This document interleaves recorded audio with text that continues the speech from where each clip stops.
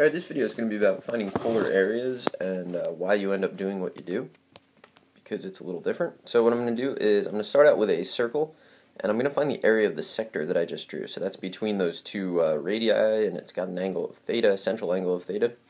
So what I do is the area is going to be theta out of 2 pi, so that's the ratio of the central angle to the total angles, which would be 2 pi radians.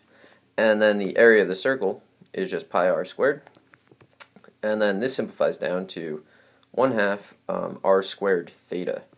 Okay, so that's going to be really important. So that's the area of a sector.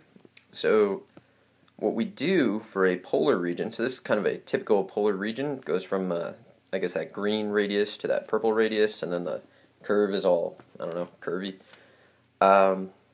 Here's theta equals alpha and theta equals beta. So what I'm going to do is I'm going to divide up the region. So I'm going to create a Riemann sum, basically.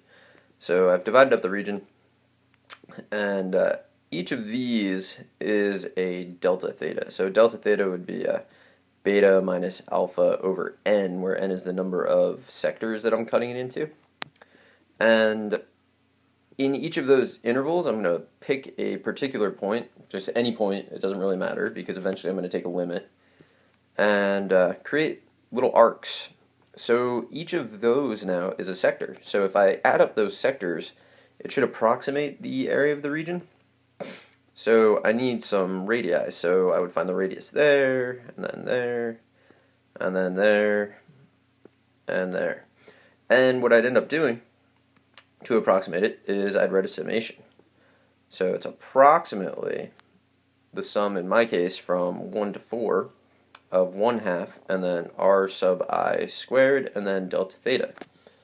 And what'll happen is that kind of in general, the actual area would be the limit as n approaches infinity of the sum from 1 to n of 1/2 and then r sub i's squared and then delta theta. So we're just adding up a bunch of sectors. But then we know from experience that every time we have something like this and we take a limit, we end up with a definite integral. So this will actually be the definite integral from alpha to beta of 1/2 r squared and then d theta. And then that you usually factor to look like this.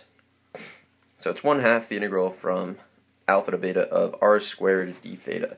And that's where the whole idea comes from. Now, using the idea is entirely different matter, but you have to know that so that you can do it. So I hope you found this helpful.